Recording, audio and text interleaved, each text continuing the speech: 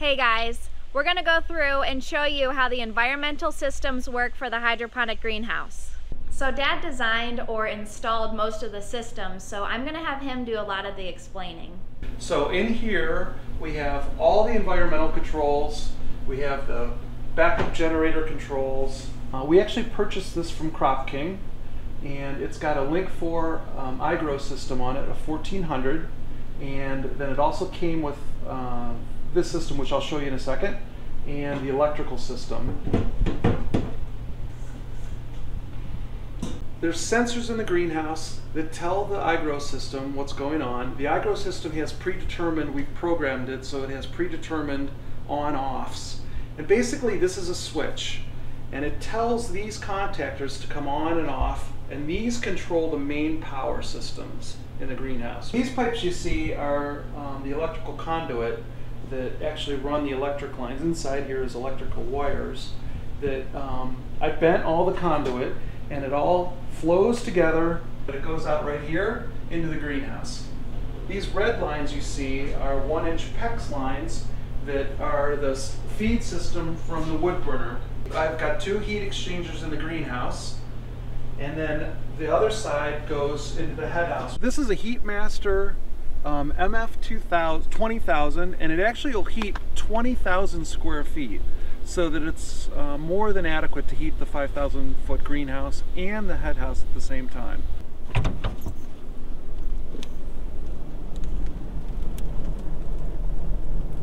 This is a self-contained system with water in it that heats it up to about 180 degrees and then circulates it through the system. This is a forced air system, so when it calls for air, these 2 fans right here kick on and actually feed the firebox. This is the control panel, and you can tell it what temperature you want it to go to in terms of how hot you want the water within the boiler system. It's got a light on it, and it just works absolutely great. So what kind of size logs can you put in it? So you could put 5-foot long wood in there if you wanted to, but the problem, I can't lift it up, so no, I don't think anybody could.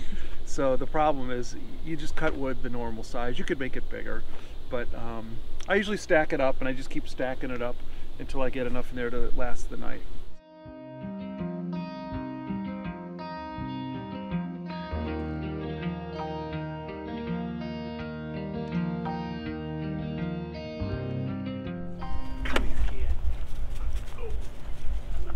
This is the back part of the greenhouse, and this is where the louver system is. On the other side of this polycarbonate is the wet wall, and this is one section of the greenhouse that has thrip screening on it to prevent thrips and bugs and all that. This is the Mr. Cool system that I put in to air condition and heat, kind of. It's like a heat pump for the head house. And the reason we put this in was we obviously wanted air conditioning in the head house, but the heat pump works really good around 50-60 degrees to keep the head house warm, and it's just another backup system. We wanted to use internet back here so that we could control all of our environmentals and systems. I actually didn't run a cable. We actually put in a satellite system from the greenhouse back to the head house, and so I installed this, and it's actually a beam system that goes from the house up to here that actually transfers internet to the head house. So this is the gas line that goes in and feeds the greenhouse, and this line runs from the well in the back, the gas well, oil well in the back. We actually ran about 500 feet of 2-inch line to here, and then, like I said, one branches out, comes up, branches into here, into the greenhouse, and the other one runs over to and goes into the head house, so it's 2 different systems. I actually have it also firing our backup generator, which we'll show you now. It's 22 kW. I know a lot of people have been asking about that. And this is automatic. It comes on as soon as the power goes off. We have a switch inside the head house that turns it on and off automatically. It also starts up once a week for maintenance and just does a great job. They warm now? Yeah, feel them. Oh yeah. They're getting they got warm fast. So these are the pipes that are coming in from the wood burner, and they go up into this heat exchanger. And with this heat exchanger, I put a fan and we blow it straight up into the jet fan that feeds the greenhouse through the insulation tube.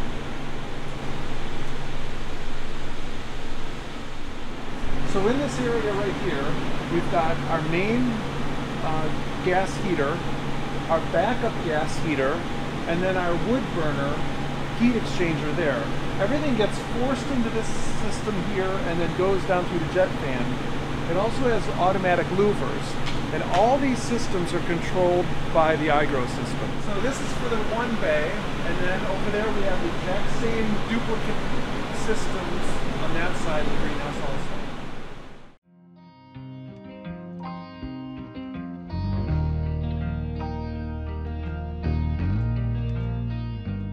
So these are the air inflation systems for the greenhouse polyskin, and one handles the sidewall and one handles the roof.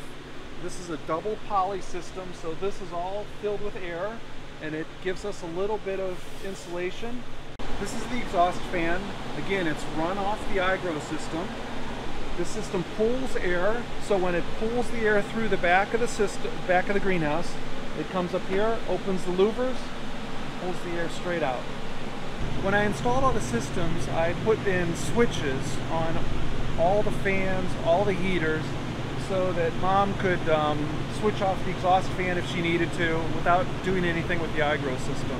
If you look, there's a switch here, there's a switch up there for the heater, there's switches everywhere that she can turn on and off anything that she needs to really quickly.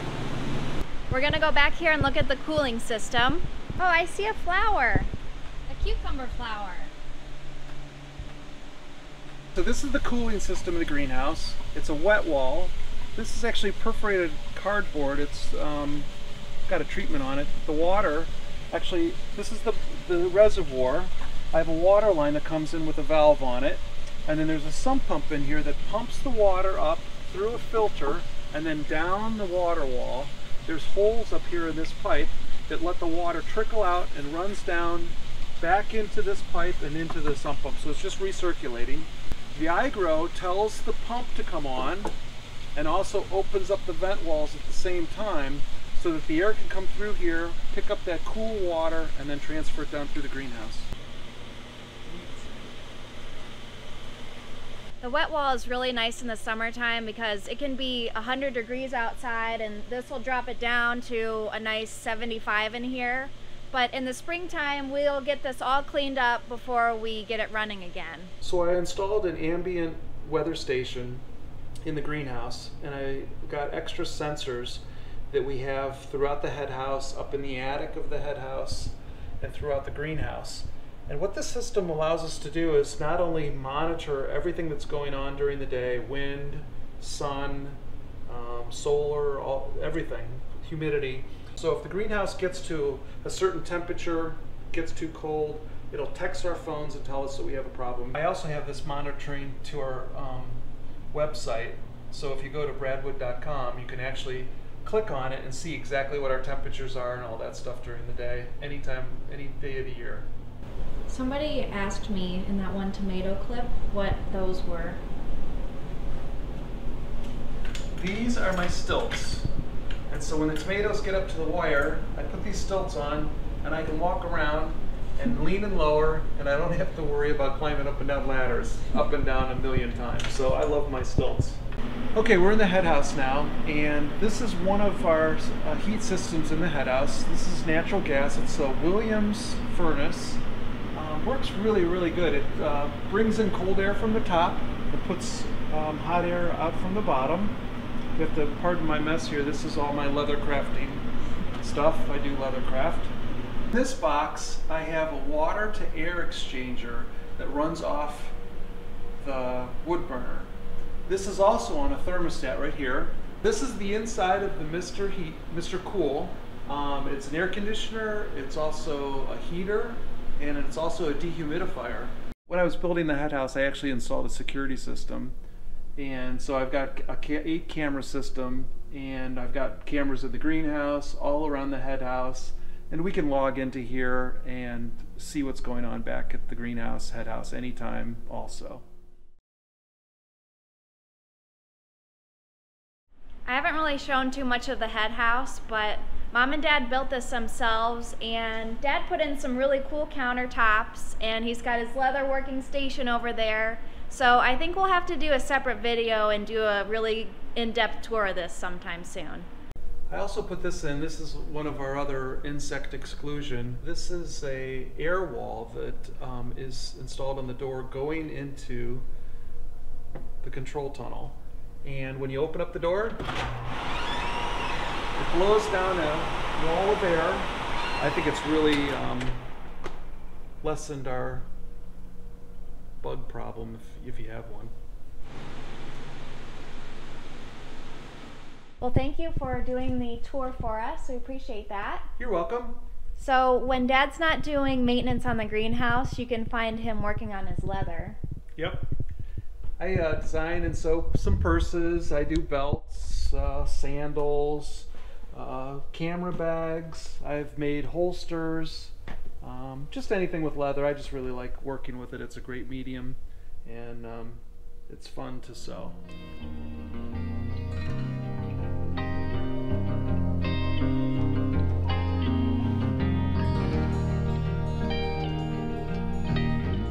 Well guys, Dad and I were talking about possibly doing another video eventually on how we built the greenhouse, the actual structure, how we put it together, and things like the NFT support system, these pipes.